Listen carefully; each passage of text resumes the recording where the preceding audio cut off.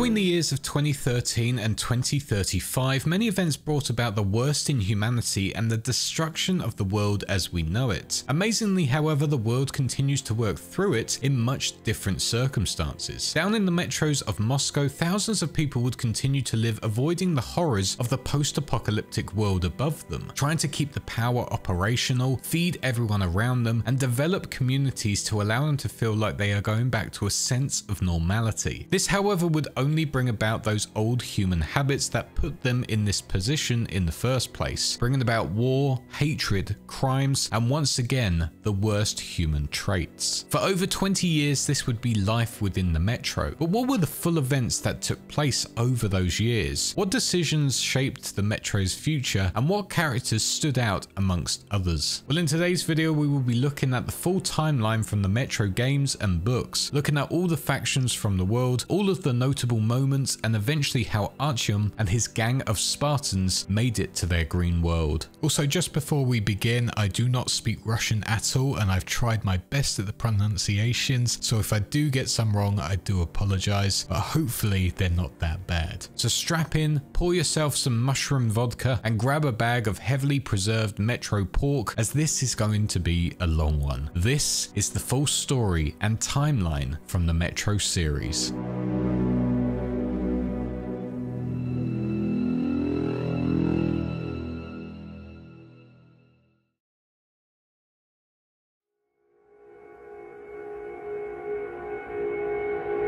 Our story begins with one individual, one Artyom Alexeyevich Chornich, who was officially born on the 11th of January 2009, 4 years before the world would see destruction on a scale never witnessed before. While some believed he was born in 2013, as it was stated once that he had turned 20 in 2033, this could not be so, as Artyom has rough memories later in his life of what it was like up on the surface before the war. He could remember his mother, or at least her presence, and due to some other timeline events that happened later on, he would have had to have been at least 4 by the time of the war, otherwise he would not have comprehended what happened to him in 2015. Otherwise he would have only been 2. But officially, breaking the immersion for a second, on the Metro website, Artyom is listed as being born a few years before the Great War, which implies his birth date of the 11th of January 2009 is correct, and by the time of the Great War, he was around 4 years old. Not much is known about how he was brought up on the surface, but what was known was that his mother was extremely caring about him and seemed to be an only child with no father. For around 4 years, life would be good for the people of Moscow and for Artyom. The world was full of color, children would play in the playgrounds, and it seemed like nothing could change their precious world. That was until 2013 came about. Whilst Russia continued on its regular way of life within the 2010s, they would be keeping a close eye out on the Middle East, where tensions were reaching a boiling point. For unknown reasons, but most likely due to resources or strong ideology differences, Iran or Iraq found themselves in a heated exchange with either Lebanon or Israel. At first, this conflict would be small and very limited, with only small battles happening over the different countries. However, as these exchanges took place, other nations got involved, believing that they were in the danger zone from these countries. This was made clear that things were not to be taken lightly, as the Middle Eastern countries who were originally went to war launched their nuclear missiles at each other with the intent to take them off the map completely. With this happening, the surrounding nations had to therefore take further action to ensure their own survival and also retaliate due to treaties with one another, and with that also launch their nuclear warheads. By this point, a domino effect took place and multiple nations all over the Middle East to Europe and Asia started launching their own missiles, forcing the world into the Great War, the biggest global conflict the world had ever seen, and probably the last of this scale it will ever see again.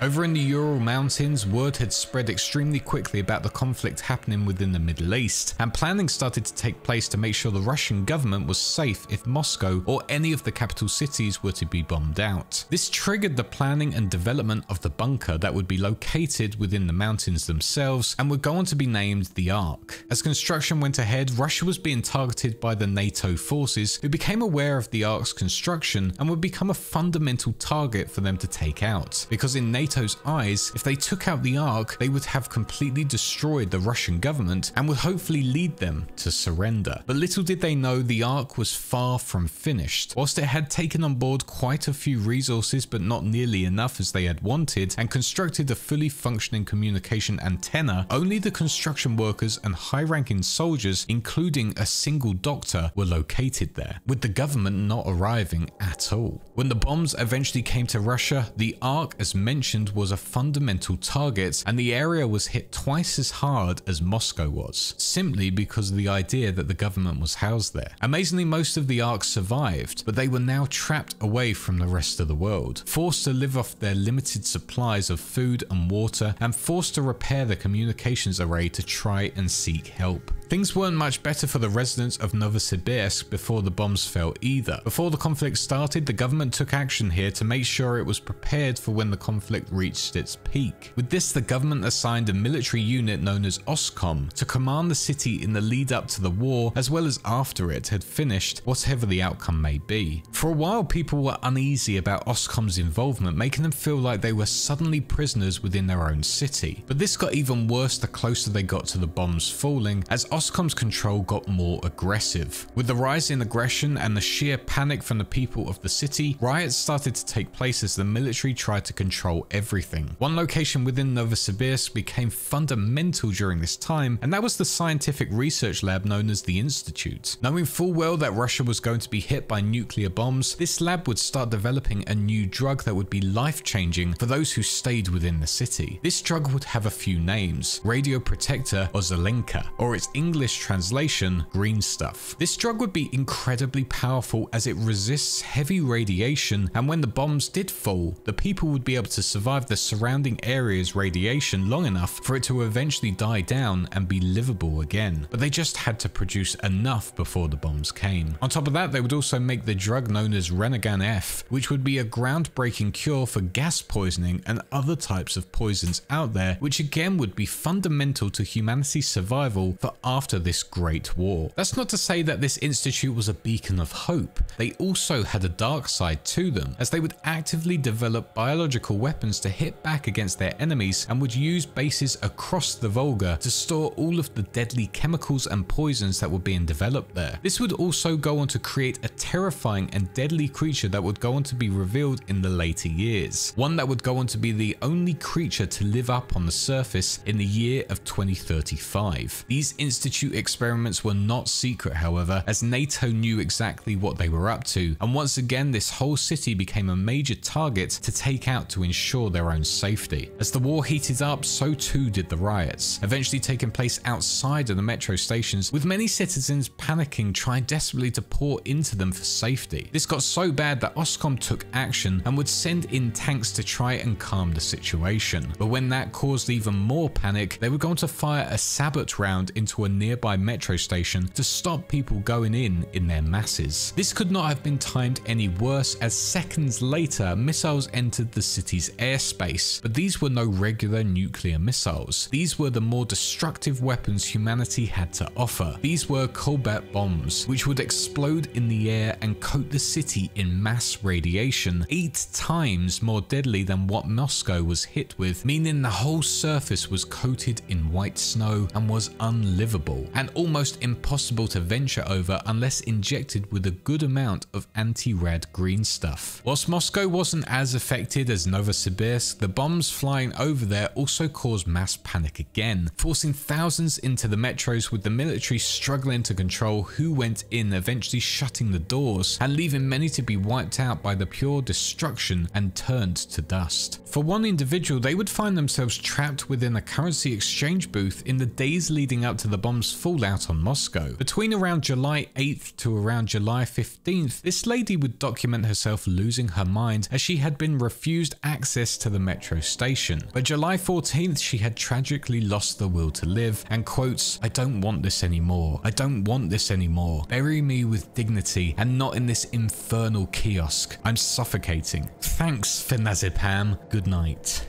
On the following day, the currency exchange booth survivor ended her life and her suffering, leaving her diary entries out within the world for anyone to read what it was like in her last few days on this earth. For one plane labeled Flight 76715 that was heading back from Mallorca, Spain, they would go on to arrive at the worst possible time as they were scheduled to land at the international airport within Moscow. With no one expecting the bombs to be coming this early, this flight's cockpit got front row seats of the bombs entering the airspace. For these holiday goers coming back from their travels, and pilot Tolia and co-pilot Andrei, they would be helpless in this instant as their plane would be hit by an electromagnetic pulse wave from the missiles, causing them to have no control on the plane as all of their engines had gone. Desperate to save the plane and their lives, Tolia would try to contact anyone down on the surface to help them, but it was no good. Their lives were coming to an end. As the plane hurtled down through the red missile-filled skies, the young Andrei would cry out for help, saying, "I don't want to die." Moments later, it was over, and the plane crashed into the nearby metro station, killing everyone inside. By mid-July, the Great War, or World War III, was officially over, and for Russia, they had lost dramatically, with reports stating they had lost between 139 million and 140 million people, with only 6 to 7 million people surviving down within the metros and outside in the countryside areas that hadn't been hit nearly as much. Russia did, however, retaliate, utilizing their nuclear submarines in an act called the Dead Hand Contingency, but not as much damage was caused as many just simply stood down due to moral concerns or lack of new targets. In the end, the world was completely devastated, with almost every nation being hit. It was reported, however, that for parts of Central America, parts of Europe, Africa, and other smaller countries, they would survive the nuclear war and continue to live on, but in much different conditions now that the world's environment was changing due to the punishment it had just taken. The planet transformed into a toxic dust bowl. Irradiated material began circulating around the globe and started blocking out the sun. Plant and animal life suffered massively due to no sunlight, and the food chain suffered greatly because of it, with a lot of animals mutating heavily into new creatures that could survive these horrific conditions. For humans, however, the new atmosphere on the surface was completely unlivable for the first few years, and even 20 years on is still unlivable, especially within Novosibirsk. But other things were happening throughout the lands. In late 2013 going into 2014, a new phenomenon was happening down within the metros and on the surface. Ghosts or shadowy figures started appearing within unlived parts of the metro or within heavily populated areas, almost like a last remaining part of their soul remained on the world. How they came to be is unknown, but they are hostile if you were to linger for too long or listen into their cries throughout the pipes of the abandoned metro stations. To the ghosts, however, they do not realize that they are indeed dead and still cry out for loved ones or get confused as to where they are. One ghost remnant of a train, for example, is seen to crash over and over again, forcing those that were on it to relive that memory over and over again for eternity. One of the most horrifying things anyone could imagine. These new supernatural phenomena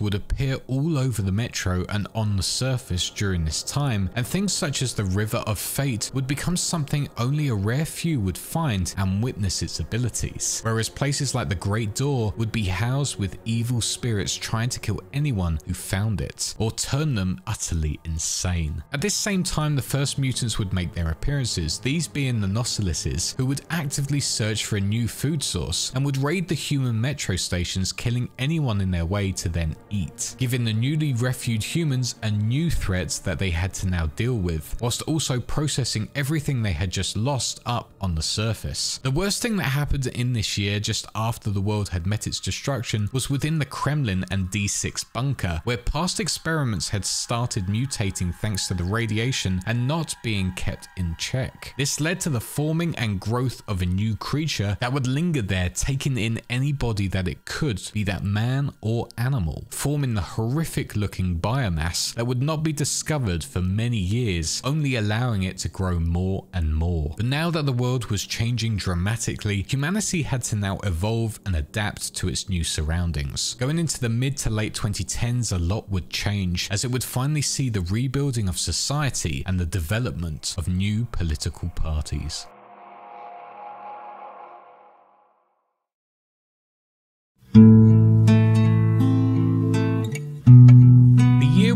around 2014 or 2015, and for the humans of the metro, they were somewhat safe in their own new little homes. However, resources were not as great as many would have hoped, mainly because the war arrived sooner than anyone expected. Something needed to be done. They could not grow traditional food sources, and animal life was limited down within the stations. This forced the communities to come up with a new role, a group of individuals who were brave and strong enough to go up onto the surface to scrounge for resources that included weaponry, medicine, and anything else that would be useful to them, and bring them back for their societies to help them prosper best they could. This group would be labelled as the Stalkers, and during 2014 and 15, the first of them was sent up onto the surface to scout the world around them and see the destruction that was caused and grab any resources they could find, establishing them fully as their own unique group. As more and more people went up to the surface as part of the Stalker missions, the regular citizens of the metro realized they needed to arm themselves from the mutants and anything else out there trying to kill them. Unfortunately, many weapons were destroyed within the war, and military officials would still keep hold of the vital ones, including the munitions they came with. This forced the others to come up with a new solution: to make most of the scrap metal they housed and old gun parts they had salvaged on their travels. This allowed skilled craftsmen and women to start making their own unique metro guns during this time, as well as their own unique ammunition that was proudly advertised as made in the metro. These weapons included the Tihar, the Bastard, and the Brilliant Shambler, which all became massively popular throughout all of the inhabited stations throughout the many years, and allowed the citizens to be fully armed for whenever they were ever under attack from mutants or crazed individuals looking to harm others. During this time when all of this was going on, the metro was under the rule of one group that was named the Metro Central Command or United Administration, essentially the original Russian government or close aides to them, along with high-ranking officials and policemen who had survived the war and housed itself down in the heart of the metro lines. Everything that happened within the metro was done by their rule, and they set the laws for this new society. For a lot of people, however, they did not think that the Metro Central Command consisted of the original government, including the president, as they believed they had been escorted to the Ark out within the Ural Mountains, and one day they would return to give them guidance and bring them back to the surface to repopulate the earth and start rebuilding again. One day, however, people started to clock that no rescue was coming, and the surface was far too irradiated to ever be lived on again, most likely thanks to the Stalkers who were going up on a regular basis. The lie and the morale boost the Metro Central Command had told the people was evident, and because of this realization, their rule came crumbling down, and the once unified metro that had been set up for the first year or so now turned into individual metro station cities that had their own unique identities. Some of the Metro Central Command lived on though, and would continue to manipulate things from within the shadows and from within D6. With this command shut down, however, this caused problems. Some people didn't agree with the rules of their select cities, and some were being banished from others. This caused some individuals to try and live on their own and take from those they despised or generally take for the fun of it, and thus brought about the first formation of bandit groups who would steal and kill from the weak and unfortunate. These weren't the only factions to form, however, as immediately with the collapse of the Central Command, some political parties started rising to power within their parts of the metro and influencing their ideas on the people around them. These parties consisted of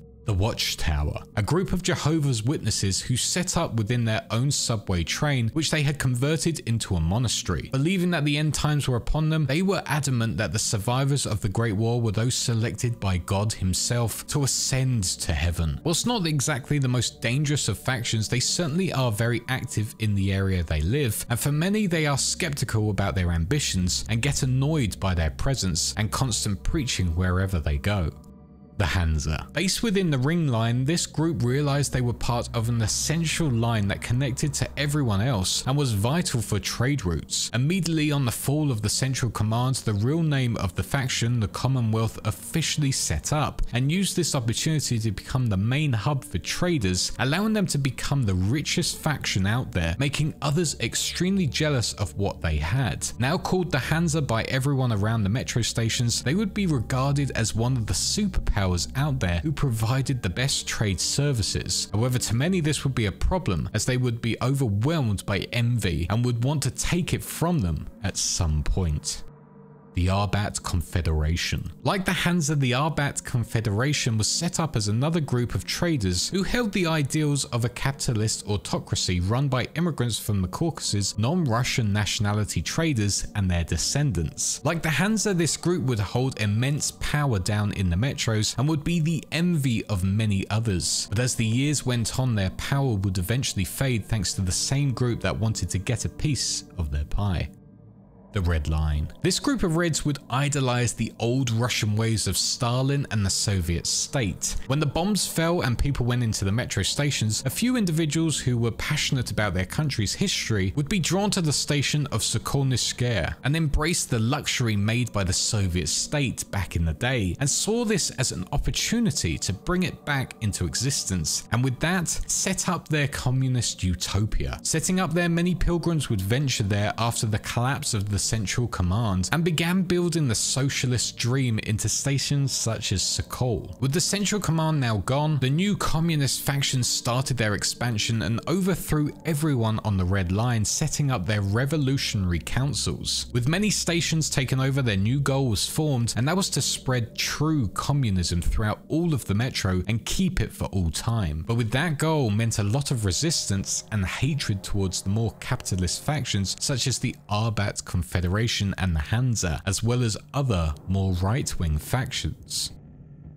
The Fourth Reich. On the other side of the spectrum was the ultra-right-wing faction who would be inspired by the ideology of the Russian National Unity Party formed before the war. This group would suddenly spring up out of nowhere after the command failed and began populating the station of Pushkinskaya with slogans such as "The metro is for Russians" and "Do a good deed, clean up the metro." This would lead to the deaths of many non-Russians who they would wipe out in their masses, and would continue branching out further into Chekhovskaya and Tverskaya, establishing the modern Reich. Obviously, their expansion brought about awareness to them, which quickly gained them many enemies who felt what they were doing was utterly barbaric and totally unethical, but to them, they just see it as a way to move forward into a new, better world. The savage cannibals of the Great Worm Cult. Another absolutely terrifying group that set up after the collapse of the Central Command was the group known as the Great Worm Cult, who would start occupying the station known as Park Bobity. Originally, this group was just survivors who were located near the Kremlin who sought this area as their new home. Believing they were safe when the bombs came, they quickly realized this station was a mistake as a huge cave-in happened, separating them from everyone else. For this group, they would be stuck in the dark with limited resources and no communication, and for everyone else, they all thought the station was completely abandoned, so there was no point going into it. Trapped on their own for a few years drove the individuals mad, and they started to develop their own unique religion, worshipping the Great Worm, which supposedly burrowed throughout the metro tunnels and created humans from its stomach. Its purpose was to travel down to the center of the earth and return in a millennium. This made the cult super religious and also extremely technophobic and xenophobic, believing that everyone else were people of machines, essentially their enemies that were fit for only one purpose, and that was cannibalization. Luckily, many would not know of their existence in the early years, but occasionally they would jump out of the darkness and grab children from nearby stations to start up the new generation of members, brainwashing them into believing the Great Worm God and to kill those who did not believe, something that would happen for just under 2 decades. The Satanists. Out within the station of Timiryazevskaya, the group known as the Satanists would start up their worship of the New World, believing that the end of the world had indeed happened and the Moscow Metro was the gate to the underworld, and they just needed to go a bit deeper to find it. Not much is known about how the cult was set up. However, it is explained that their higher-up members would control their members through the use of hallucinogenic mushrooms, be that in a drink or within their food. Under the leadership of Sharon since 2014, 2014, this cult now coats its station in pentagrams everywhere they can, as well as other satanic imagery, with the real goal of finding hell, capturing and torturing anyone they come into contact with in the most inhumane ways possible. Slaving, killing, torturing, you name it, this cult will do it, and in the most barbaric way possible, with the hope that one day they will reach hell and be rewarded for it. Out within the Ark, the workers and soldiers were not faring well by this point in the timeline. With resources running extremely low, they were all becoming extremely desperate. However, they had just fixed the radio antenna so could finally reach out to others and ask for help. But now, with most of the residents going insane and so desperate, turning them quite aggressive, they instead used it to lure people in, disguising themselves as the true government. One officer did try to stop them at the time, but was quickly killed by all of those around him. When luring these people in from outside, these insane workers would deliver the bodies to their now leader, the Doctor, who would carefully prepare the edible meat from their bodies to serve up to their community. This worked as their new food resource and kept them going. However, the side effects were horrific, as most would lose all sense of speech, only being able to say single words such as meat or grunting, and on top of that would become extremely hostile to anyone that got in their way, devolving them into primitive beings. Now, with their plan working, the Doctor and his intelligent members would continue sending the signal out, pretending to be the government and luring individuals in for years to come. Out a bit further within the once Caspian Sea area, now known as the Caspian Desert, a group of once Svarog oil workers, ex-soldiers and mobsters would move into the area with their fully operational vehicles. Because of how technologically advanced they were compared to the others in their travels, when they got to the Caspian region, they would go on to easily enslave the local population and take out all of the other raider groups to become the dominant force within the whole area, as they would go on to set up guard posts and establish their heavily guarded headquarters. With this new land, they would continue enslaving individuals to do their work for them, developing their advanced weaponry and technology, and just making sure their faction of the Munai Bela were the ones to fear, and their leader, the Baron, was the ruler of this land now. In Kazakhstan, however, a small group of small kids would finally develop into their own faction known as the Children of the Forest. Originally just on a scout trip to the forest, these kids would be under the guidance of their teacher until the bombs fell and suddenly trapped them with nowhere to go back to. For a while, the teacher kept them safe and taught them all of the life skills they needed to survive out within the forest, from salvaging to creating fires, hunting and basic weapon making, and even set up their own justice system. But then one day, the teacher became aware that he was being seen to the children as a prophet, and they followed his every word. Seeing that they were fully capable of fighting off danger and surviving, the teacher would consider leaving them, but stayed to watch them develop a little bit more. After a group of boys from their group took matters into their own hands and killed a group of bandits without consulting anyone, the teacher had become disgusted at the way they had turned out and officially called them all monsters, which would go on to damage this faction even further, separating them into two groups, the Pioneers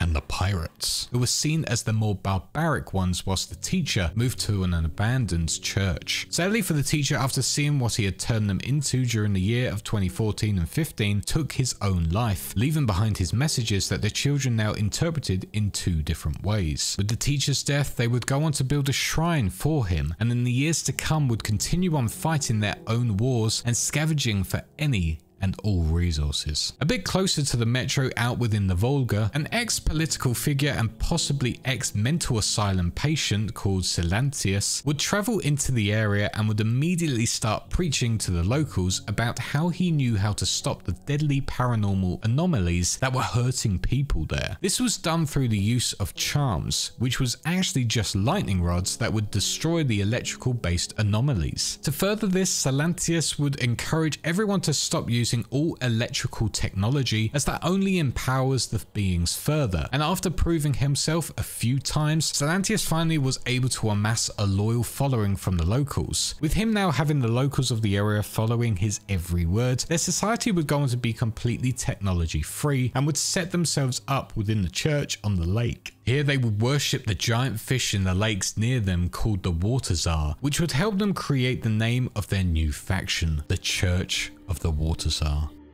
Over in both the Institute in Novosibirsk and the abandoned parts of the D6 bunker, the once creatures being experimented on back before the war had broken free and were seeking a new life out on the surface. During this time, most likely in late 2014, early 2015, both the Dark Ones and the Blind Ones would break out from where they were once housed and started living out on the surface, building up their new homes and trying to understand the new world around them. It truly was a new era for the world. New species were becoming dominant on the surface, humanity were going back into almost tribal groups, and essentially everyone was adapting to this new way of life in this post-apocalyptic world. For Artyom, however, he would go on to witness a horror that no one else should ever have to witness. In the later half of 2014 and early 2015, Artyom and his mother would live in Timiryazevskaya. For a time, this was perfect for everyone living there. It had resources, security, and it was a friendly station. But little did the residents know that it was located right next to a huge rat's nest, and sadly for this station, one day those rats got hungry and ventured into the station, attacking everyone in their way. With very little time to act, Artyom's mother was attacked by the rats and taken off to be savaged by them. In her last attempt to save her child, she would ask a fellow member of the station, a soldier at the time, Alex Sukhoi, to look after Artyom and take him to safety. With not much choice, Alex agreed and took Artyom away from the danger, escaping the station by a rail car, leaving behind everyone else to die from the rats. The two eventually made it to the VDNKH area and started living within Exhibition, where Alex would become Artyom's adopted father, but never went by the name father, instead always referred to as uncle by Artyom. Life for Artyom and Alex here was far better than before, as Alex was an extremely caring man to Artyom, as he wanted to be a good role model for him and ultimately a good father figure. During their time here, Artyom would make friends with two other boys named Vitaly and Eugene, who would regularly go off into the nearby tunnels for their own games and to just explore. However, in 2015, this group went a bit further than usual, traveling out into the neighboring Botanical Garden station, which was completely abandoned. When getting there, this group found a rusted escalator that took them up to the surface. Without hesitation, the boys all traveled up it and discovered the seal hermetic door. Artyom, looking around the area, found the controls for it and opened it, wondering what was on the other side. To their amazement, the door opening revealed the sky, something that was so breathtaking to all of them. However, this was broken almost immediately as the scream came from a nearby ruin and multiple watchmen turned up to attack the three boys. Vitaly and Eugene immediately ran back into the metro to get to safety, leaving Artyom on his own. But before the watchmen could attack, a Dark One appeared in front of the young boy and scared them away. Here the Dark One and Artyom would share a unique bond that had never been made before. The Dark Ones would allow Artyom to be mentally protected all of his life, but as a consequence he would forget this encounter completely, as well as his whole past, and as a result of that would leave the hermetic door open for years on end, allowing anything to enter into the metro whenever it wanted to in the later years. Out within the station of Polyanka, they too would also face a horrific event where a ton of Nosalises would go on to invade the station and kill anyone they could get their hands on. Defenders leaped into action, taking out as many as they could, which included a young man known as Khan. Eventually it would become too much for everyone, and a young Khan would end up getting wounded after blowing up the airlock of the station. Immediately after this, Khan would have no choice left and would force close the gate on all of his friends to make sure the Nosalises would not escape further into the metro. However, this event would mean everyone inside was killed and Khan was left on his own, left to suffer with the guilt of what he had done for years to come. During this same time within 2015, tension was heating up within the Circle Line as the Hansa met the Red Line and the Communist forces. With the Reds trying to get people on board with their ideals, the Hansa had other ideas and wanted to unite the northern and southern arcs of its territory that was currently split by the Red Line. Here the Hansa started arresting speakers and agitators of the Red Line, which did not go down well at all with the Reds' command. A full Red Line force was assembled and sent in to take over the surrounding stations, with the commanders believing it would be an easy task. This was very wrong, as the Hansa now had the help from the Arbat Confederation and together formed into the anti-communist coalition. All the forces started attacking each other by this point, but it was no good. For a year and a half, the two were at a constant stalemate, with both sides going on to commit atrocities along the way, such as using flamethrowers on captured prisoners and civilians from either side. As resources started getting lower and lower for both of the forces, the communists turned away from their grand plan of spreading communism throughout all of the metro and instead looked at taking over Revolution Square from the coalition, as it held important communist purpose and significance, such as the Lenin Mausoleum. This battle became one of the bloodiest during the whole war, and one where it saw true bravery, with some soldiers taking multiple bullets to the chest just to continue fighting and complete their missions. In the end, the fighting was once again a stalemate, and it was quite clear that this war was going on for far too long, with no clear ending in sight. Eventually, after a few years of brutal warfare, both sides had become tired and had lost too many people, either in combat or by desertion. For the Hansa and Arbat, they had also lost a ton of trades during this time, and needed to get back on top of it if they were to continue to exist. Eventually, at a neutral station, Comrade Moskvin from the Reds, Prime Minister Rusakov of Hansa, and head of the Arbat Confederation Kolpikov signed a peace treaty, allowing the Red Line to have the Revolution Square and the Arbat allowed to have Lenin's library. For the Hansa, they would allow all of the factions to travel through their territory, as they received the best deal from this, allowing them to secure all of the entire central ring of stations and dominate the majority of Metro's caravans trade, whilst the Red Line was split in half and the Arbat had lost all of its influence in the northwest area of the Metro. With this bloody war coming to an end, it became clear to many that humanity was still up to its old antics and nothing had changed. War was still a way to control others, and despite there being a peace treaty, it was only a matter of time before another faction wanted something for themselves and started attacking someone else. But for now, the 2010s had come to an end and the world was once again in a very different place. It was now time for the turn of the decade and the start of the 2020s.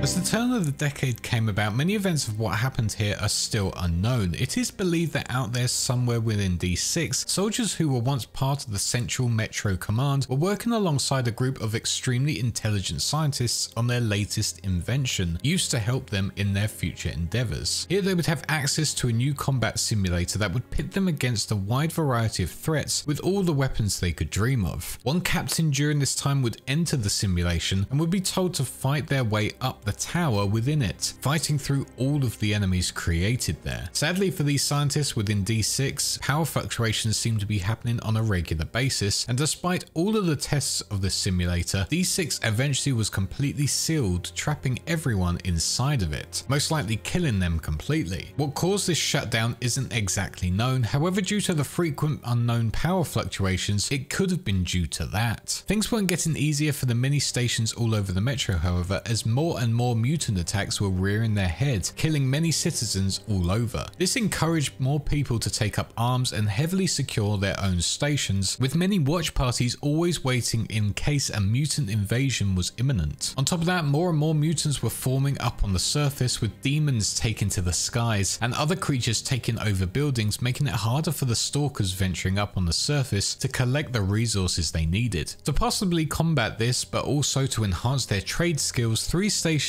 of VDNKH, Alexeyevskaya and Rizhskaya all formed into the VDNKH Commonwealth in the late 2020s, which would allow them to empower the line's mushroom tea industry to prevent annexation from the Hansa. This Commonwealth would allow the citizens to have free travel between each of these stations, with the only thing required is for them to have their own passports, which would go on to be issued after this formation. The idea of freedom of movement between these stations was a big thing for all of the citizens, as it just opened their world up a little bit more and brought new things into their life. However, this did come with some limitations, as more law enforcement were added to each station and harsh punishment was handed out if you did not follow the rules. On top of that, the citizens were all assigned labor duties to help out where necessary, with the men from VDNKH having to take armed watch in the tunnels leading up to it, as well as the northern tunnel heading to the botanical gardens. Whilst it was a much stricter life for the citizens within the Commonwealth, it brought about far more protection for them and allow them to all thrive thanks to their now ever-growing mushroom tea industry that was providing them with a lot of wealth and kept them free from being reliant on the Hansa and their own trade services. Whilst that was being set up, other stations within the 2020s did not have it so easy. For one station, a deadly plague reared its ugly head and infected its first ever citizen, making them patient zero. This plague's origin would be completely unknown, and whilst this patient was the first, luckily it did not spread further until the year of 2032, where it would cause outright panic to anyone who was met with it. But during the 2020s was when the first reported person was hit with this plague. Stories also started spreading at this point about the station of Kievskaya, where the cult of the worm would be located. Some rangers during this time would find the station and tell stories about how it would be destroyed due to an explosion in the tunnels, and because of that, had buried people alive. They would also go on to tell the story about how the ones who survived within it no longer resemble humans anymore, and that inside there was a mysterious entity that was some kind of fog. Whilst it is known the origin story of the cult of the Great Worm, this was the first time witnesses spoke of their whereabouts and what lurked in the dark of this specific station that was believed to be abandoned. With that said, however, many people thought it to be just tales and not true at all. For the Red Line, more problems were happening within their leadership, as General Korbut, Maxim Moskvin's right-hand man, had made a plan to get Moskvin to betray and assassinate his own brother to cement him as the true and only leader of the Red Line. Here he would tell Maxim that his brother meant to kill him and take the power from him, and that he was to act first and kill him instead. Maxim, believing these lies, knew he had to take drastic action now and invited his brother over for a talk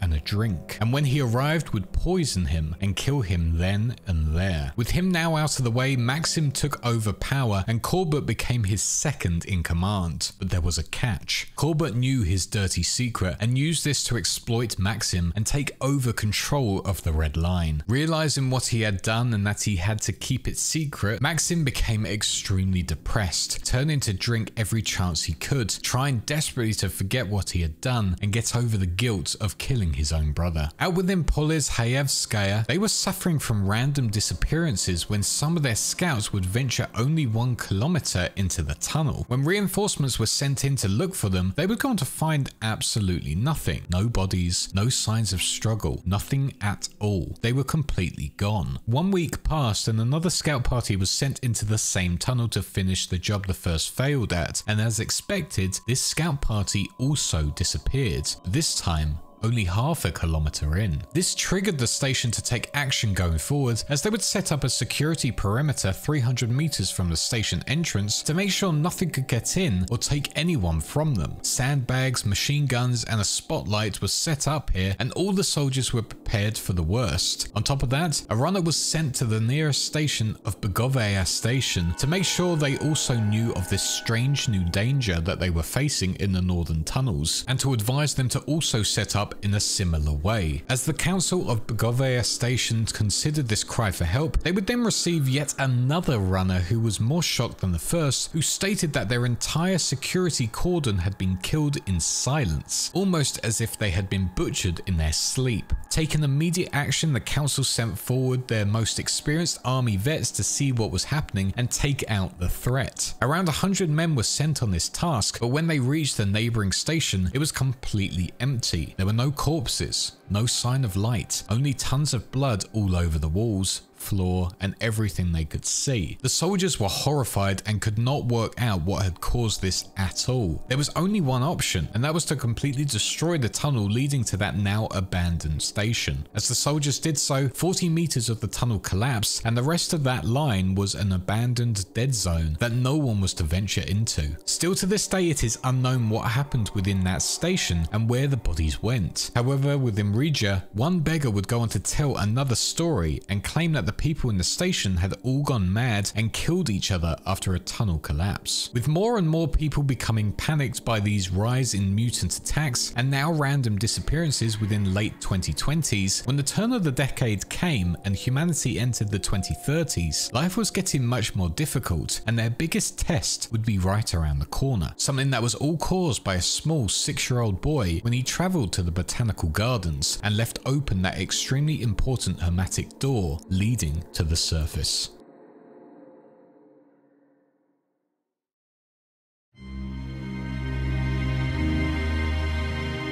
By 2033, every station seemed to be aware that mutant attacks were getting worse, and for the people of the VDNKH area, thanks to that botanical garden door being opened and left open by Artyom, this was at the worst it had ever been, and had even let in the beings of the Dark Ones. More and more disappearances were happening during this time as well, and the command were looking for a solution to these problems to make sure their citizens were safe. At this time, Artyom and his uncle went to greet an old friend, a Spartan ranger named Hunter, who had returned to the station on his resource run. But after once again defending from the mutant attacks near their station door, Alex would reveal that the terrifying creatures known as the Dark Ones were behind the disappearances and were rumored to be the biggest threats they had ever faced, with even Artyom's uncle claiming they were the next stage in the human evolution. Hunter took action quickly here, stating he needed to make contact with Polis about what was happening within their station, and then he would return. However, would hand Artyom his ranger dog tags and tell him if he didn't return, it was up to him to get the message out there. As the day passed, Hunter was nowhere to be seen, and Artyom knew it was down to him. He had to make that long journey to Polis to come up with a solution to end the Dark One's threat once and for all. Speaking to his uncle, he would set off on his travels utilizing any form of transport he could and making contact with any friendly face possible, such as the crazed individual of Bourbon, who would take him up to the terrifying surface to get to the next station. For 8 full days, Artyom ventured to Polis on his mission to tell the Spartan command about the threat, and on his way would encounter many of the ghostly apparitions as well as the factions mentioned, such as the Riots, the Reds, and the many bandits that lingered within the tunnels and old stations, being captured and fired upon many times on his travels by them. During this, he would encounter one area of whole station and witness the horrors that had taken place there. Thanks to the relentless attacks from the Nosilises and Lurkers that had emerged from the dark side of the metro, the station was completely overrun, only leaving behind a few defenders on the outside of the station's doors, who Artyom would aid in their fight back against the mutants. Heading into the actual station itself, Artyom would witness the utter destruction caused by these mutants. Bodies littered the land, homes were abandoned and covered in blood, and mutant holes and nests were everywhere. However, during this, he would go on to find one small child survivor hiding away from the mutants, a young boy named Sasha, who was next to his uncle's corpse. Eventually fighting off the mutants, Artyom and Sasha would find his mother, as well as some of the other survivors who had managed to escape their station, and reunite them once more. It was a realization moment for Artyom, as he could finally see why this mission was so important. The metro needed saving, or many lives would be lost, like they had within the whole station massacre. The Riots during this time, however, saw this as an opportunity to make the metro a better place for them and expand their territory, as they would start fighting within the Kitay-Gorod station, aka Chinatown, as well as any other areas in the nearby vicinity. During this, they would make their first encounter with the Red Line forces, and small firefights started to take place between the two factions. The two had known of each other's presence before this, but up until now, tension wasn't that high. After more of these small conflicts took place, eventually full-scale warfare kicked off as the Red Line Fourth Reich War started. During the year of 2033, as Artyom traveled to Polis, the two armies would be a part of a major battle that shaped the war for years to come. This was the Battle of the Bridge. This battle was very similar to what had happened within the Hansa Red Line War, as both parties found themselves at a stalemate, just looking at each other from either side of the bridge, constantly sending over troops in the hope that maybe one will break through and take the bridge for themselves. This fighting went on for months as more and more inexperienced and poorly equipped Red troops were sent over the bridge to try and capture the Reich's land, but would be cut down heavily by the machine guns housed there. This whole battle became infamous amongst the soldiers from both sides, with it being labelled as simply Bridge due to the amount of extreme violence and casualties, and one Red soldier describing it as attack, counterattack, attack again with no end in sight. Over within Novosibirsk around this time, their situation was getting pretty dire as well, as their whole metro was powered by hydroelectric electricity, which the citizens would harvest from the now flooded stations. However, over the many years they had been located there, a horrific mutated slime was taking over those flooded stations, clogging the pumps and waterways, making the water extremely dangerous and toxic. And also following that, a species of giant worm had infested the area, attacking anyone who threatened their existence. This would cause massive power problems for the stations housed there and would force Oskom into taking action to clear out their areas. Troops were assembled with one simple task, and that was to cleanse the area to bring the power back and to make it safe once again. Equipping them all with flamethrowers, these troops would have to do this on a regular basis to keep things activated as the slime spread extremely quickly. This became routine, but it was just the start of their problems that were to come around the corner in the next couple of years. Heading back to the Moscow metro, Artyom would finally find himself within Polis and would speak to Colonel Miller, the leader of the Spartan Rangers, showing him Hunter's dog tags and telling him about the Dark One's situation. Taking it to the Polis Council, however, they would ignore the cry for help, forcing the Spartans to take actions upon themselves. Here they would venture up onto the surface to look for a way to kill the Dark Ones, heading to the Lenin Library to search for the book known as the Future. But whilst unsuccessful there, they would eventually find the plans for the mythical bunker of D6, in which they could acquire weapons capable of taking the Dark Ones out. Heading to D6, they would eventually find it, with a few rangers dying in the process. Just before that, however, Artyom would go on to discover that at the station of Kievskaya, located near T6, a young boy named Oleg had mysteriously been taken in the night. Working alongside the people there, Artyom would go looking for him as well as some of the other children who had gone missing, only to find themselves captured by the Great Worm Cult, who took them back to Park Pobedy. Witnessing the horrors of this cult, Artyom would be close to being killed and eaten by the cult, but was luckily rescued by his ranger friends with a few heavily equipped stalkers, and after taking out the cult, would escape into the D6 bunker. But problems wouldn't stop there, as the team would go on to witness the horrors that had been growing in the depths below. A giant biomass creature that had absorbed every living thing around it, something that was a part of a horrific failed experiment, left to grow over the many years. Tragically, Oleg, as well as an unnamed stalker, would die to this biomass monster just before Artyom was able to take it out for good, allowing the Rangers to explore the bunker without worry anymore. Now with D6 under their rule, the Rangers would go on to find the targeting module for their missiles, exactly what they needed to take out the Dark One's home on the surface and stop the danger once and for all. And with that, travelled towards the Ostankino Tower, protecting Artyom as he ventured to the top and set up everything to end the war. The Dark Ones tried everything to stop Artyom from taking them out, but he overcame their plans and launched the missiles, wiping them out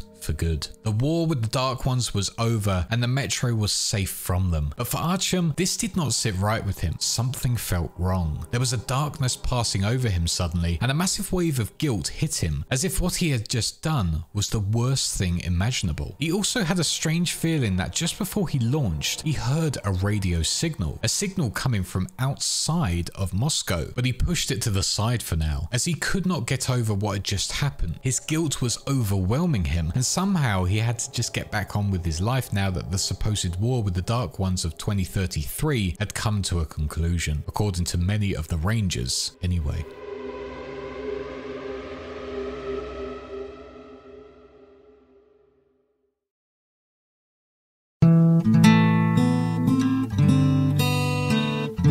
In the year 2034, Artyom wasn't the only one deeply affected by the events of the bombing of the Dark Ones. Hunter, his once mentor, also became heavily changed because of what had taken place. According to him, the battle completely broke him and showed who he truly was as a man. He was extremely violent, he was hate-filled, and this is how he had always been as a human. The sole fact that he joined the Rangers was to fulfill that bloodlust, and it worked. He loved every second of killing and hurting others. This revelation was only enhanced when he discovered the Dark Ones, and now his true image was on show to everyone. It had reawakened the evil inside him that started to devour him instead of curing him. With this new persona on show, Hunter would go on to leave the Rangers for good and ran away, making sure he avoided all contact with them, as he was somewhat fearful that he would harm the ones he used to call his friends. Now being massively affected by this new persona, Hunter would start to harm himself as a form of self-punishment, hating what he had become. Moving to the station of Sevastopolskaya, Hunter would set up a new life here and took on the post of brigadier, and there he lived, not saying much at this point and being extremely scarred from all of the self-punishment he had given himself. This all changed one day when an unknown threat started to attack his home station. Knowing full well of his abilities, Hunter took it upon himself to be the one to fix the situation and went on to assemble a small team consisted of him and two others named Homer and Ahmed. Sadly for Ahmed, he would not last long in the mission as he would be slain at Nagonaya station by a hideous mutant. But Hunter did not mourn. He would continue on dragging Homer along with him as they both arrived at Tolskaya station to discover that all the caravans housed there were being detained due to a mysterious sickness that was a combination of the plague and a new form of rabies. Knowing he had no other option, Hunter had to seek out the help from his once comrades of the Rangers within Polis to acquire flamethrowers to sanitize the entire station. During all of this, Homer is dragged along to help Hunter on his mission, with him believing Homer is the key to his lost sanity as he reminds him of a part of himself he lost during his encounter with the Dark Ones. Eventually, after being apart and witnessing the inundation of Tolska station taken out by the Rangers, Hunter decided it was time to return back to his home station to continue living on once again like he did before. During his travels, however, Hunter did develop feelings for a young girl named Sasha, and throughout his journey, the once cold-hearted killer that he had become developed into someone who was far more human, who seemed to care for this companion and could not live without her. This was all shown at the end of his adventure when Sasha becomes extremely injured in the battle and is close to dying, where Hunter cries that she cannot go, he needs her. Also going on to explain that he had begun experiencing comparable sentiments of love towards his female companion, as he would actively do everything to save her life, twice in fact. But there was no place for them to be together, even if she admired him. Sasha wanted to save the people affected by the plague, but she was too late to help them and was caught up in the assault of the station, becoming trapped underneath the many bodies lying there, making many believe that she was dead as well. Hunter would be hurt by these events but continued on taking up his post as brigadier within his home station. Many people believed Hunter to be dead or missing over the years, but really he just wanted to live away from the life he used to have and was happy to accept the man he had truly become, or had always been.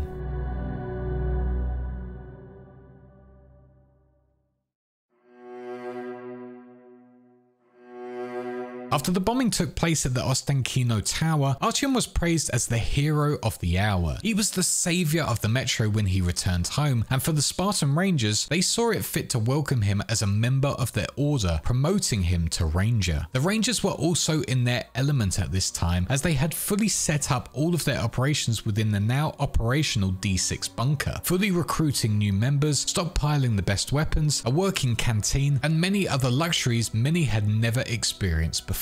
For a time, all looked like it was going perfectly for the Rangers. However, one day, one of their members suddenly disappeared, taking with him a sample of a deadly virus bioweapon that was housed there. This member would be Litsnitsky, who would be secretly a member of the Red Line, working undercover to see what D6 was all about and to find a way to make the metro fall for good. This wasn't the only thing, however. The Spartans were still keeping an eye out on what was going on with the Red Line Fourth Reich War, and whilst planning their movements to deal with it, or at least defend from any attacks, a man that worked closely with Artyom in his journey in 2033 and a loyal ally to the Rangers, Khan, revealed some important news that there was one remaining Dark One left on the surface that he had seen at the Botanical Gardens. Artyom, still not sure on how he felt about the bombing of the Dark Ones, was sent to take it out with the assistance of Colonel Miller's daughter, Anna. Not being able to say no, Artyom chased down the baby Dark One, but in the process was forced unconscious by it and captured by the Fourth Reich. After seeing the horrors they were up to in their concentration camps, Artyom was saved by a Red Line prisoner and escaped the area, getting back to a safe spot, but without a moment's rest would be betrayed by what he thought was his friend, Major Pavel, who would bring him to the Red Line's main base of operations to try and extract all the information out of Artyom about D6 and what it houses. After being tortured by the Red Line, Moskvin's own son gained a heart and objected submitted to his father's ways, releasing Artyom, who fled the station for good. However, on his escape, learnt about who was really in charge of the Reds, as well as their true goals within the Metro, and how they had a super bioweapon that could finish the job. With this information, Artyom had to warn his Rangers about what was going on. Finally getting out of the Metro, Artyom made contact with his Spartans once again and regrouped at the Sparta base. But once again, this did not last long, as Lesnitsky showed up with his Red Army and blew up the base, killing many of the Rangers in the process and capturing Anna once again. With Lesnitsky wiping out many of the Rangers, he would then go onto the station of Oktyabrsky to test the virus bioweapon on the residents to see how effective it was. To the Reds' amazement, the virus worked extremely well, and the following day after the results, the Reds went back into the area and started burning it all down, the same time that Artyom turned up as well. Eventually, the Reds evacuated the area, and the surviving residents of the area were put into quarantine to make sure the virus did not spread any further. For both Artyom and Anna, they were both affected by this virus and were placed in quarantine together, simply due to the fact that they were both found together at the same time. After finally coming out of quarantine, Artyom went on to find the baby Dark One with the help of Khan once again, and when saving it from the circus train, Artyom would go into the mind of the creature and his past would be revealed about what had happened on that day when he ventured into the botanical gardens. The baby Dark One and Artyom now realized they had a special bond, and together they could reveal what the Reds were truly up to and warn all that were heading to the Polish Peace Conference about how they were planning to unleash the virus on all of the Metro. On their travel there, Artyom would go on to encounter both Lesnitsky and Pavel and deal with them once and for all. And soon after all of this was done, Khan, Artyom, and the baby Dark One would find Colonel Miller and discover through a vision that within D6, more Dark Ones existed and needed being released to allow their species to live on and grow once again. But before they could do that, Artyom and the baby Dark One needed to stop the Reds from unleashing their plan and taking over D6. Together with the help of Khan and skeptical Miller, they would reveal to everyone what Moskvin had done to his brother and how he had murdered him to seize control. Now, with everyone knowing his secret, he would go on to reveal the true plans of the Reds and how Corbett wanted to invade D6 and take it for themselves, forcing everyone to take sudden action and get ready for the last big battle between the Reds and the Rangers for the bunker. At this same time, the Reds and the Reich were still fighting it out on all of their front lines, with heavy troopers of the Reichs holding off the mass quantity of Red troops fighting through to break their line, and Red Line snipers trying to take out heavily guarded Reich outposts on the surface under the cover of a massive radioactive storm. The war was at the most brutal it had ever been, similar in brutality to the Battle of the Bridge, but for the Rangers, it was just beginning. As the Rangers prepared their defenses, the Reds hit them more and more with endless waves of their best troops and machinery, including tanks. But the Rangers stood their ground and looked like they were pushing them back. However, one of the Reds' most armored trains plowed into D6, knocking out all of the defending Rangers, meaning they were done. The Reds were victorious. Going up to an extremely injured Miller and Artyom, Cormac looked pleased that he was victorious over the best of the best soldiers. However, little did he know that Miller had planned to blow up all of D6 if they were to lose the battle. Before Artyom could detonate the bomb, the baby Dark One showed up with his Dark One family and helped save the Rangers from their inevitable fate, pushing back the Reds without them even knowing what truly happened. After that, the battle for D6 was over, and the Rangers, thanks to the Dark One's intervention, had won, but with D6 being turned into rubble. For the Dark Ones though, they felt unwelcomed by humanity despite what they had done for them. Now was not the time for them to play a part in their rebuilding process, but maybe one day it will be time and they would return once again. As the Dark Ones ventured off into the sunset, a new chapter had been closed, and for Artyom and the Spartan Rangers, it was a chance to rebuild what they had lost within D6 and look for new opportunities that might arise out there in the wider world.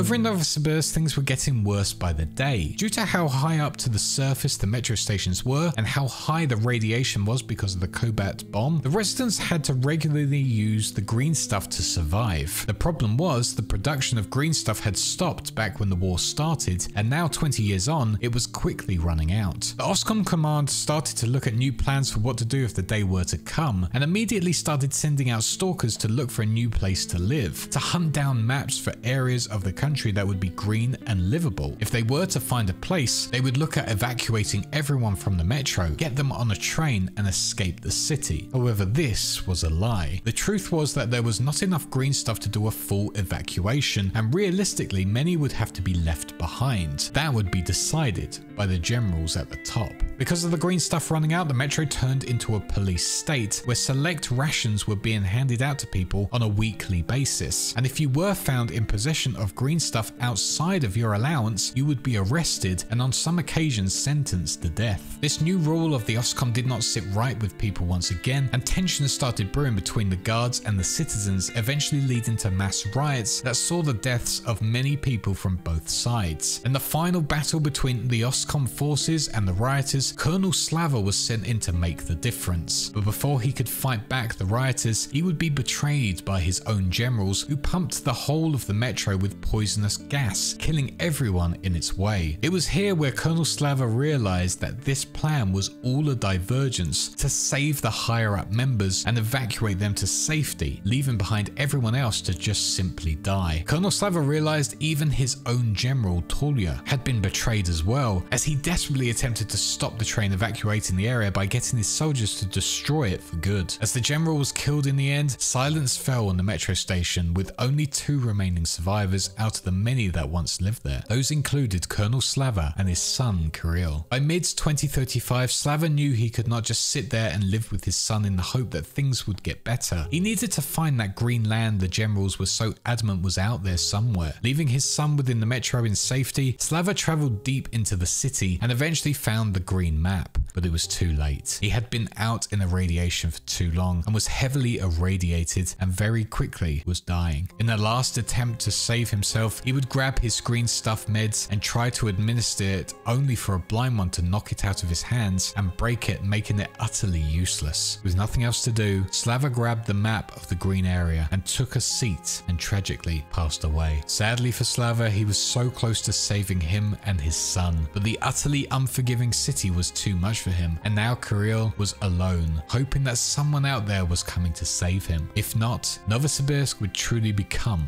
a dead city, with all of its residents being killed and left to rot in the once thriving community.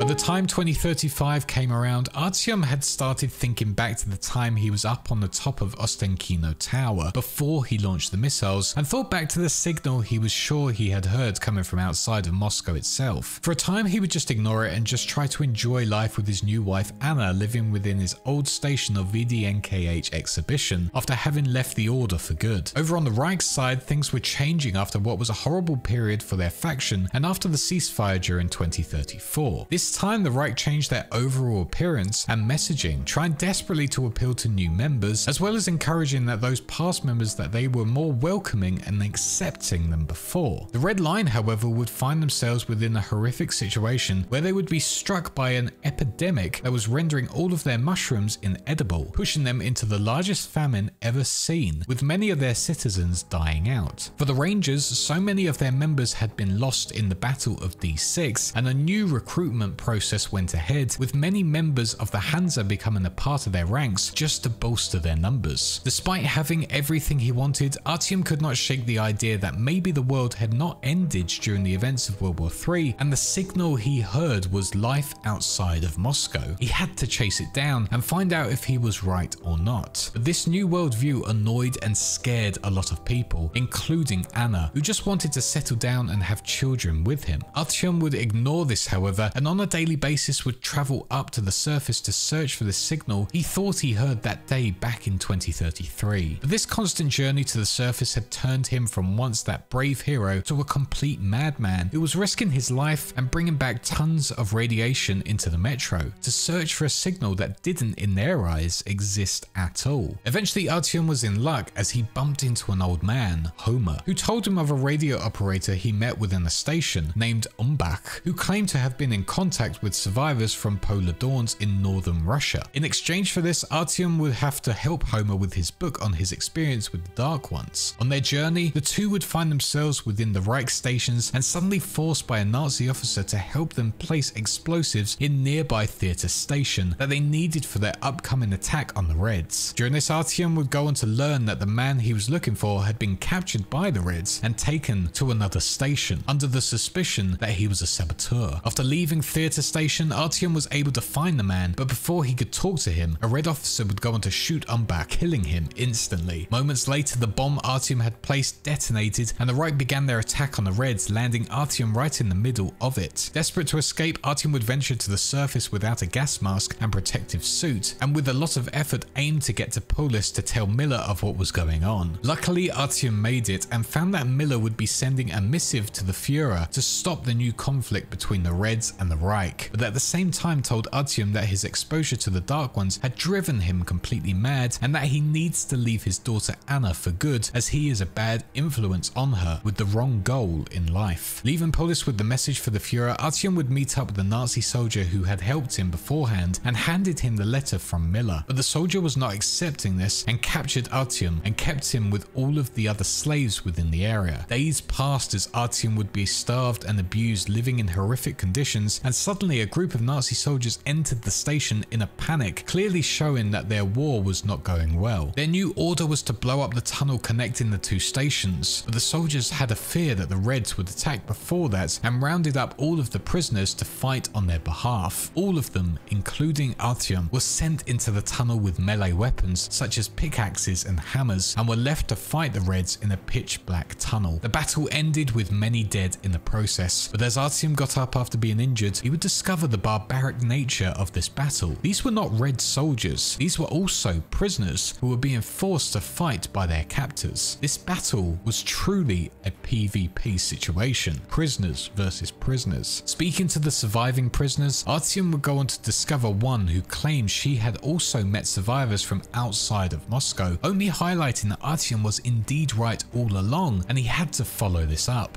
After escaping once again and going up to the surface, discovering the mass graves of multiple Red Line workers, Artyom would find a building with a console, and after smashing it in a rage, it would happen. Multiple signals came through from different areas of the world: Paris, Berlin, Vladivostok, and many more. It became clear to Artyom the signals were real. They were just being blocked by towers made by someone, but who? But this brought about unwanted attention for Artyom, as he was threatened by one of his old Ranger friends, stating that he needed to stop destroying the signal blocks or he wouldn't be able to stop the grey uniformed men from attacking. This Ranger would also go on to say that NATO was still attacking. They were still at war, and the jamming towers were to keep Moscow hidden from the rest of the world. As Artyom was brought to Polis by his Ranger friend, Miller would apologize for not believing Artyom and said he had to keep the truth of other cities secret, otherwise the people would have rioted against them and started trying to find loved ones all over the country. With this, Miller offered Artyom his role back within the Rangers, which he would accept, and would be sent out on a new mission to send 20,000 bullets to the Hansa. During this mission, however, Artyom would realize that the Hansa troops weren't Hansa at all. In fact, they were Reds, and immediately on this realization, the two unnamed Rangers he was with would grab him and state that Miller was ordered to kill him if he found out the truth of where the bullets were going. Saved by his Ranger friend, Artyom would flee from the Reds area, passing through all of the starving citizens massively affected by the famine, and would eventually make it to Trubnaya station, avoiding all of the Hansa troops sent by Miller to kill them. Here they would also go on to witness the mass load of Reich refugees who had lost all of their stations due to the tunnel being blown up in their battle, completely flooding everywhere in their area, with the Führer even going missing. During all of these events, Artyom had also been accompanied by Homer, who had discovered that Sasha, the girl who they believed was dead in 2034, was still alive and was now working as a prostitute prostitute for her pimp, a man named Bezalov. Artyom, furious at the situation, tried to kill him, but suddenly he was rendered unconscious from his overwhelming radiation poisoning that had not been treated. Waking up in a clean room with empty beds and an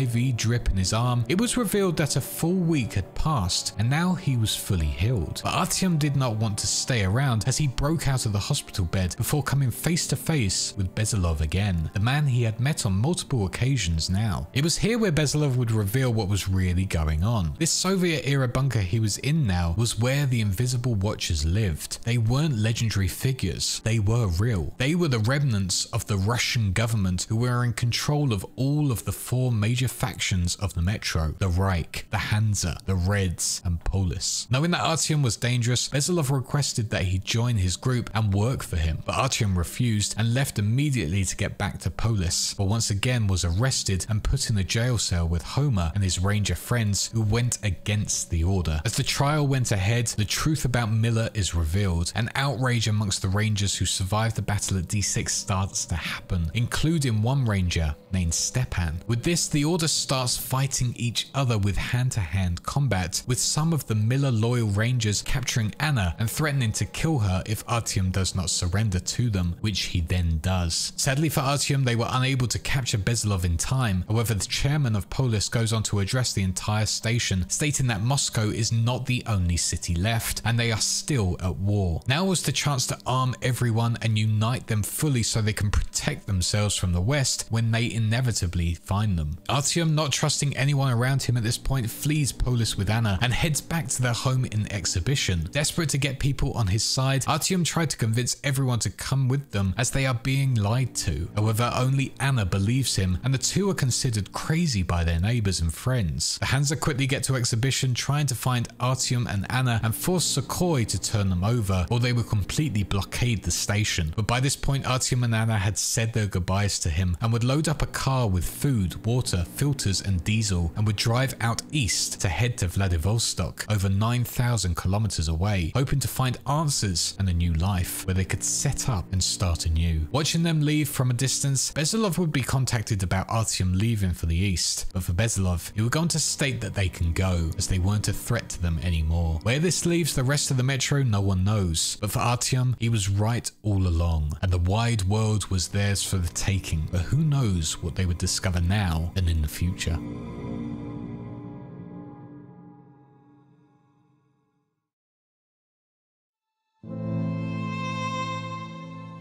Sadly, breaking the immersion of this video, the events of Metro Exodus tell of a different tale but keep the similar theme. Before that, however, out somewhere within the Volga, Salantius had witnessed a group of travelers venturing into the area coming from the Ural region. Salantius immediately trapped them and ordered the purification, aka the destruction of their railcar, as well as sentencing many of their group to death. One woman in this group named Katya caught the eye of Salantius as he went on to send her husband off to death so he could then claim her as his own wife. Now with Katya and her daughter in his possession, he would go on to lock them in his church's tower to prepare her to be his wife, whether she liked it or not. Katya and her daughter would be looked after, but would constantly look out and hope that either her husband returned or a group of strangers could come and save them. Back in Moscow, as Artyom continued to look for that signal that he heard back in the Ostankino tower, he and Anna would find that there was indeed life outside of the city,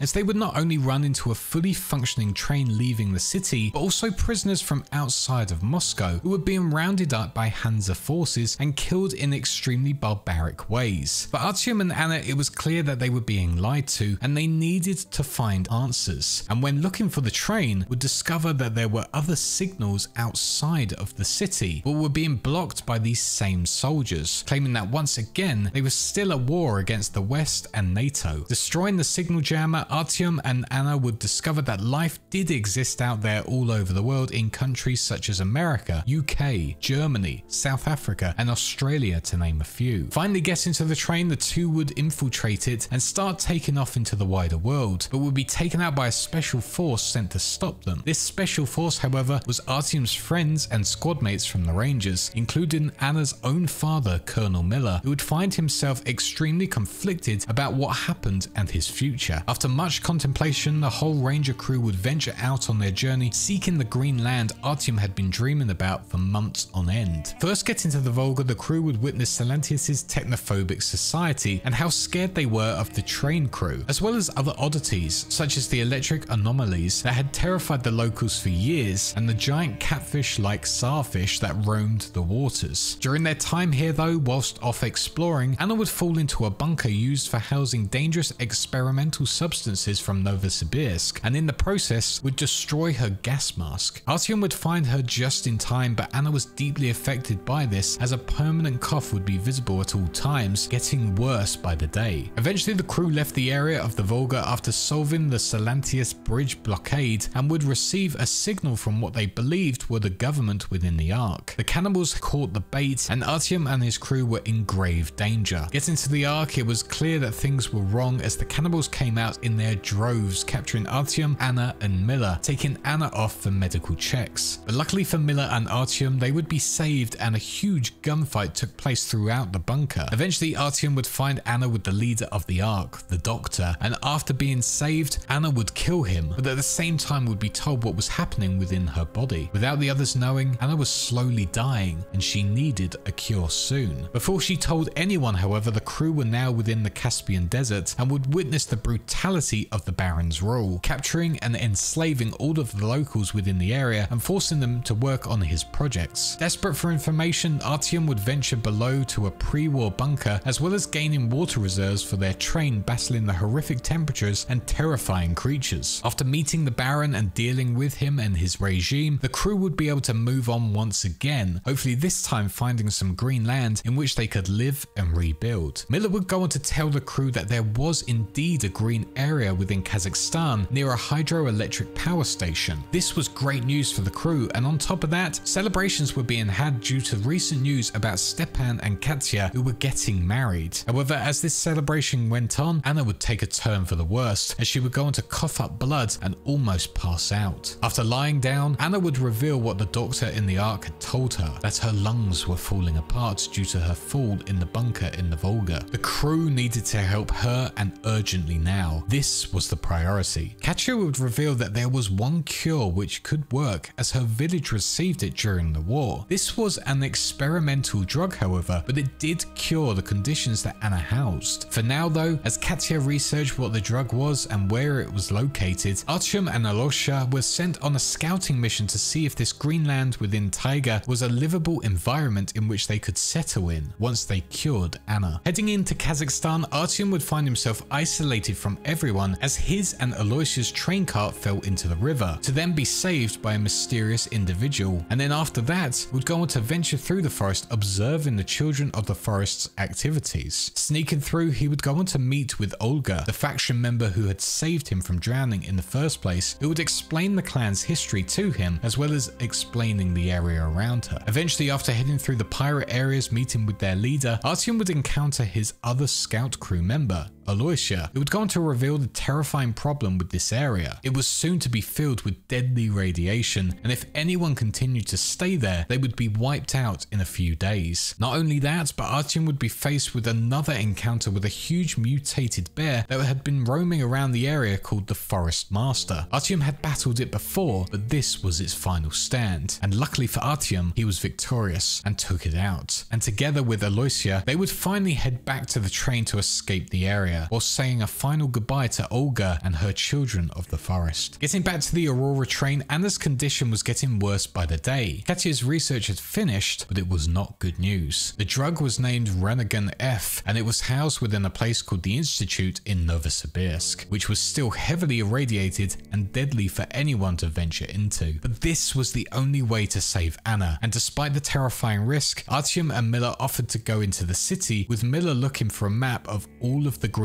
areas over the land, and Artyom going to find this experimental drug. As they got into the city, fully geared with anti-rad equipment, Miller and Artyom would witness the horrors of what had happened within the metro stations just months before they had arrived. They would also go on to meet the last survivor of this city, Colonel Slava's son, Kirill, who would show them his safe space, his father's equipment, and everything the metro once housed, including the green stuff which Artyom and Miller would use to head to the surface. Now splitting up, up, Artyom would head into the Dead City, having hallucinations of past events as well as seeing visions of Anna crying for help. And on top of this, silhouettes of what was believed to be Dark Ones. Whether the Dark Ones moved into this city to live away from the humans is unknown, but is very likely. But they weren't the real threat. Instead, Novosibirsk's living experiment known as the Blind Ones would be, as they would roam around the Institute building, getting inside his mind and attacking him if Artyom so much as stepped on a bit of glass. Eventually, Artyom would find the experimental drug and would start heading back to the train, but the Blind One found him and attempted to rip him apart. But luckily for Artyom, he would go on to kill it, but at a cost. He had no more green stuff and was left out in the open, getting hit with a ton of radiation. It looked like the end for Artyom as he gradually started losing consciousness. But luckily for him, Miller, after locating the Greenland map where Colonel Slava had died, found himself being guided to Artyom's location and would save him. Picking up Kirill, the three headed back. However, Miller sacrificed himself to save Artyom, at least long enough for him to get back to the train. Miller, by the time the Aurora arrived, had passed on, being overwhelmed by the radiation of the Dead City, and his sacrifice would be remembered by all. With the experiment drug now being administered to Anna, she had been saved, but now it was the crew's turn to save Artyom, who had been heavily irradiated and needed blood transfusions to be saved. After witnessing people of his past, Artyom would also have a vision of Miller telling him to move forward with his life and enjoy life in the new green lands they now know of. And after that, Artyom was saved and their long journey to seek new land was over. Now at this green lands, the crew would go on to hold a funeral for Colonel Miller, honoring him for all he had done for them over the years. And with that, their chapter was over for now. For Lance Corporal Samuel "Sam" Taylor, he was deeply affected by Colonel Miller's death after being by his loyal side for many years since the metros were first lived in. Seeing Miller die reminded him of his home back in California, and more specifically, his father. He wondered if the world did have people out there, maybe somehow his father had survived it, and maybe if he could find a way back, he could be acquainted with him once again. Thinking about this, Sam grabbed the truck, said goodbye to the crew, and headed over to Vladivostok, a shipping city, in the hope that when there, he could find a boat to head back to his country. Getting to Vladivostok, Sam would witness a power struggle between a man named Tom and his army, bandits, and the captain of the nuclear submarine housed there. Hearing all sides of their stories, Sam would go on a mission to locate the power cells hidden by the captain to power up the nuclear submarine once again. However, as they all got back, Tom's right-hand man, Klim, would go on to betray him and started yet another power struggle with Sam having to shut him down. Eventually, after a long, grueling battle, Sam was faced with a decision. Did he side with Tom and get that lift back to the US to see his father, or did he destroy the submarine to make sure no one could use its nuclear capabilities and cause more destruction on the land? The decision is unknown. However, heading into 2036, it is more than likely that despite that horrible idea that a nuclear submarine roams the world and could destroy more land, Sam did indeed return to American soil and would go out on a journey to seek out his father, as well as witness what the land of America had turned into now, 13 years after the Great War of 2013. For Artyom and his crew, however, the people of the Moscow are still trapped, being ruled by the deadly invisible watchers. To fully rebuild, he would need more people, so maybe he and his crew can venture back in the Aurora to tell everyone about their land and try to save people from their oppressive rule. But that's easier said than done, as all of them are now traitors and will be shot on sight. But maybe with the help of the Dark Ones once again, they could win the war against the invisible watchers and finally welcome more into the Green Land to create a new world, a world where Dark Ones and humans could live together and rebuild into a new bright future. Who knows what will happen next, but it's exciting to think about what could come in the future of this universe. But for now, this has been the full story and series of events from the post-apocalyptic universe of Metro.